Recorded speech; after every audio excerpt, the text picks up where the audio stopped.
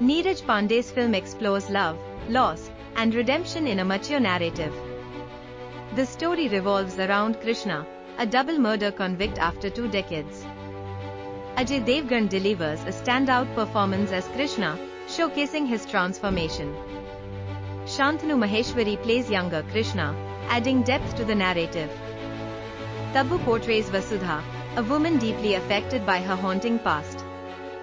The chemistry between Ajay Devgan and Tabu intensifies the film's emotional core.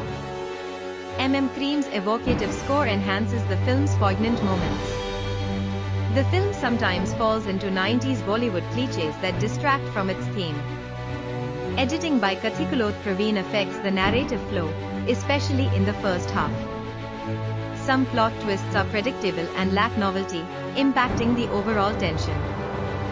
The film's slow pacing may resonate with niche audiences who favor character-driven stories.